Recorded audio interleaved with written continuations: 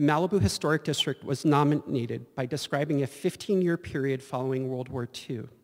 It recognizes a group of pioneering shapers and designers who reimagined a surfboard's performance and material construction, making boards lighter, stronger, faster, shorter, more maneuverable, and quicker to produce.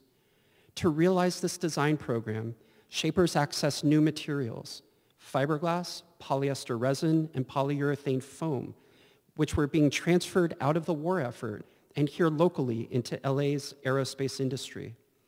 Surfers were among the first civilians to procure these materials in limited quantities. They also accessed stores of balsa wood in South Bay Navy yards.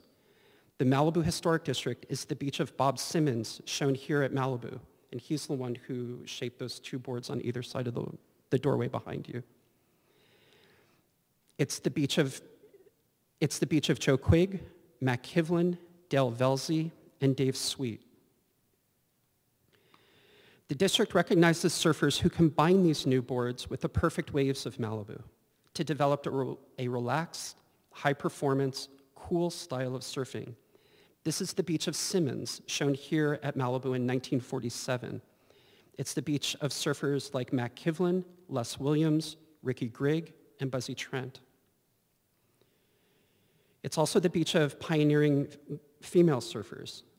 It's the beach of Vicki Flaxman, shown here surfing at Malibu in the early 1950s. Of surfers Aggie Bain, Robin Grigg, Claire Cassidy, and Daryl Zanuck.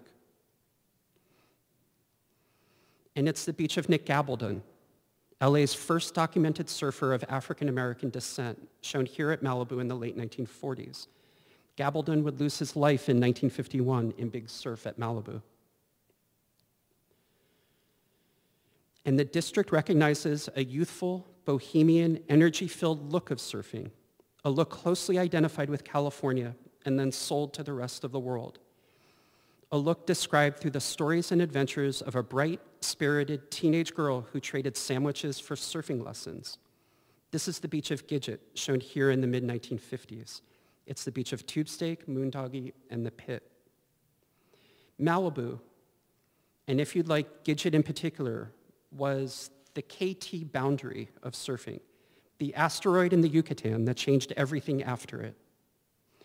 What came was an important, but to some, an exploitation of surfing at Malibu. This duality can be seen in the following. Longboard surfboards, the stock and trade of Malibu surfing, are known internationally as MALs. And similarly, longboard-based surfing clubs are Malibu clubs, such as Queensland's Noosa Malibu Club. Yet, less than 10 years from the publication of Gidget and 5 years from the release of the eponymous film, Malibu had become somewhat of a lost Eden. From Bruce Brown in his documentary that followed two surfers around the world, every surfer dreams of finding a place as good as Malibu. By the mid-1960s, Malibu was a reference, but one of many destination sites. To accomplish this, surfers extended their surfing geography well beyond Malibu. Well into the 1970s, they decamped from Southern California to places like Baja, Mexico, Australia's Sunshine Coast, and Hawaii's outer islands. Finally, early experiments in the design and production of surfboards through the design program mentioned before were refined into high-volume operations with the triad of fiberglass, resin, and polyurethane foam becoming a surfboard's standard material construction for over 40 years.